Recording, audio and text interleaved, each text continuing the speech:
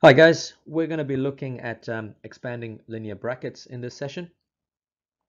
Okay, to start off with a question, I've got negative 2 times 3y minus 2 inside the brackets. So what it really means is, I'm going to put some colors here so you can kind of see what's happening. I'm going to write negative 2 in the front here in red. So what this simply means is that you've got negative 2 multiplied by 3y. So negative 2 times 3y, and again negative 2 minus 2, and this time it's being multiplied by that negative 2 there.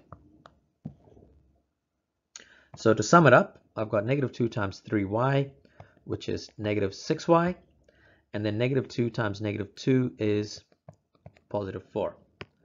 Therefore, my final answer after expanding this brackets is negative 6y plus 4. Okay, having a look at another example. So I've got a, which is being multiplied by a, and of course also being multiplied by 3. So, I mean, you don't need to actually write this, like you don't need to write actually go a multiplied by a plus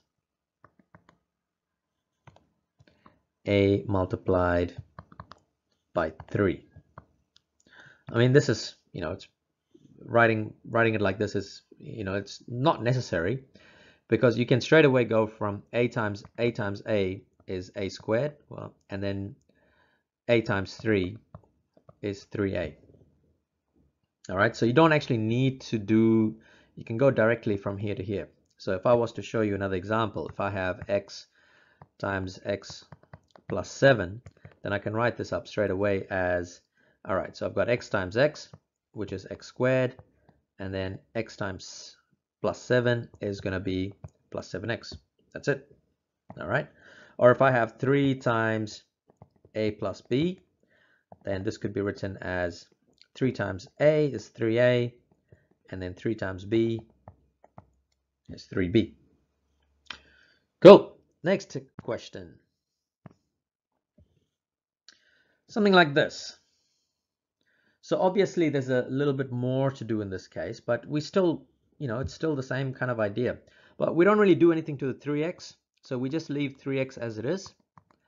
And then now we need to expand the brackets on the right hand side. So we've got 2 times 3, that's going to be 6. And then we have 2 times negative x, which is going to be negative 2x. Okay, and from this point we need to look at our like terms. So we've got x and x here as our like terms. So 3x minus 2x is going to be 1x, and we just write it as just x. And the number, we don't really do anything to it, so we just leave it as it is. So x plus 6. All right, one more example. What about something like this? So as usual, guys, we work with our brackets first, get rid of all the brackets, look for like terms, and then combine it all together. All right, so the first step I'm going to do is I've got 3 multiplied by 2x. All right, 3 times 2x. I'm actually going to write this out so you guys can see what's happening here. And then you've got 3 times negative 7 plus 3 times negative 7. Now, this particular bracket has a negative in front of it. Now, in maths, remember, we have this very lazy habit of not writing 1. That actually means there's actually a 1 there. All right, so if that's the case, we've got negative 1 multiplied by x. So it's going to be negative 1 multiplied by x. And we also have negative 1 multiplied by positive 3. So minus 1 times 3. So if we were to combine all of these things now, or actually just get rid of the multiplication sign, 3 times 2x is 6x. 3 times negative 7 is negative 21. Negative 1 times x is negative x. Negative 1 times 3 is negative 3. Now I got to look at my like terms. I've got 6x and negative x. and of course my two numbers. So 6x minus x, that's going to be 5x. Negative 21 minus 3 is going to be negative 24.